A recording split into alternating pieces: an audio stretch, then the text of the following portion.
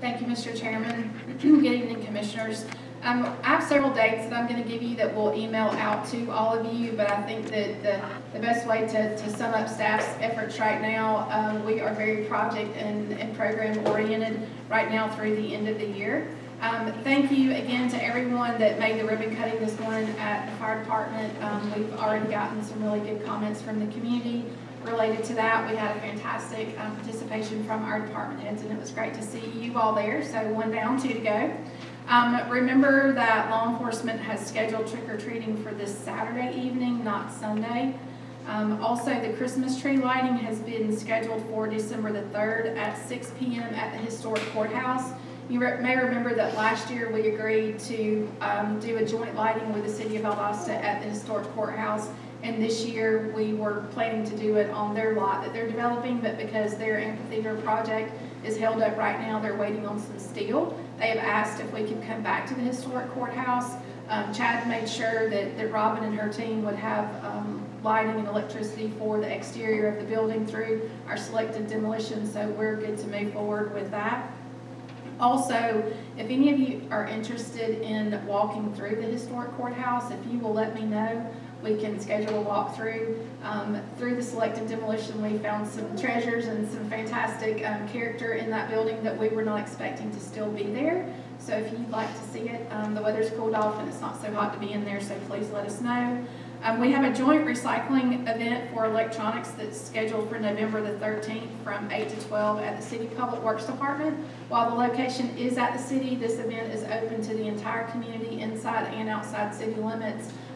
We have provided a Connex box, and we also, through our litter control money, pay for the disposal of those electronics. As you know, they can't go directly into the landfill.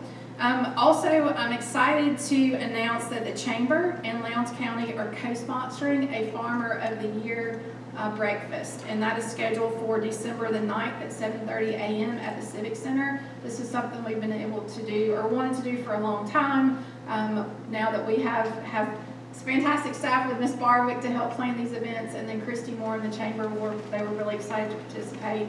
We're inviting all of our local farmers, and they will be applying for some awards, and it should be a good first shot at that. Also, Ms. Black and her team have begun preparing budget packages for the upcoming year, so it's time to get started on the budget again.